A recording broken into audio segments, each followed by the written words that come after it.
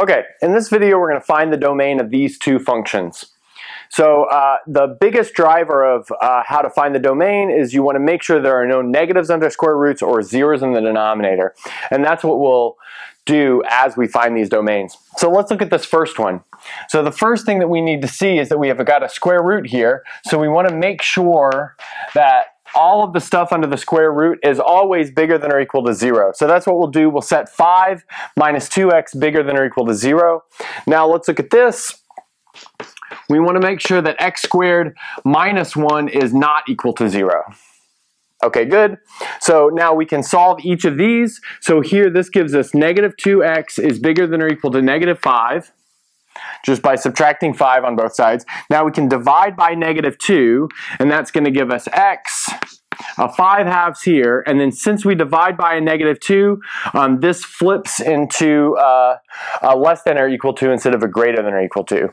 So now let's look at this. So I think the best thing to do is to really think about this as solving x squared minus 1 equals 0, but then take those solutions out of the domain. So that's what we're thinking about as we do this. So notice in this case we can factor, and we get that product is not equal to 0. So if that product is not equal to 0, that means x cannot be negative 1 and x cannot be positive 1. So we've got that. Okay, so I think a good next step is to graph this condition on the number line. So the important points here are negative 1, 1, and then 5 halves, which is 2.5.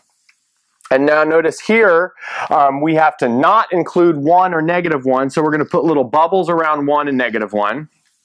Okay, great. And then everything has to be less than 5 halves.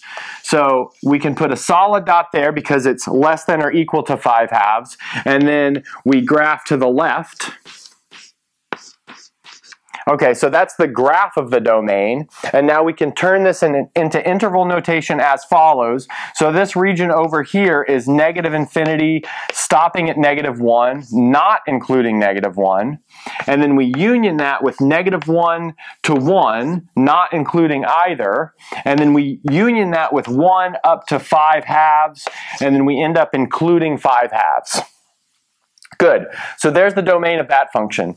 So now let's look at the domain of this function. Notice we've got two things under square roots. One of them is in the denominator. So let's start with the one in the numerator. So that tells us that x minus 8 needs to be bigger than or equal to 0 in order to make that numerator make sense. And then we have 9 minus 2x has to be strictly bigger than 0. So it's not allowed to be equal to 0 because that would put a 0 in the denominator. So now let's solve each of these. This gives us x is bigger than or equal to 0. Sorry, bigger than or equal to, so this gives us x is bigger than or equal to 8. Good, and then solving this one we get minus 2x is bigger than minus 9, which gives us x is less than 9 over 2. Okay, and then recall that for problems like this, you have an and conjunction between these two conditions. So what we need is x to be bigger than 8, and x to be less than 9 over 2. But notice that's impossible,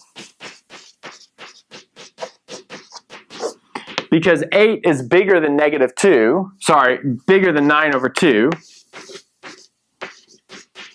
So that means your domain here is the empty set. So no points are allowed to be plugged into this function. Okay, good. So that's the end of the video.